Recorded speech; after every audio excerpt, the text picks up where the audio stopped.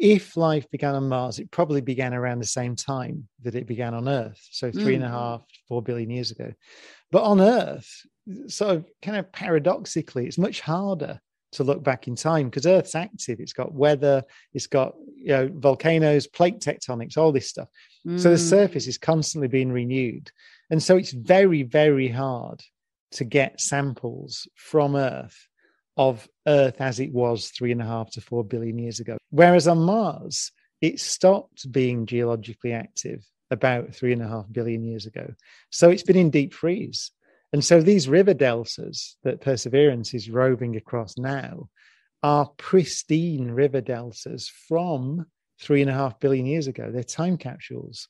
So it might be easier to understand the origin of life if it began on Mars.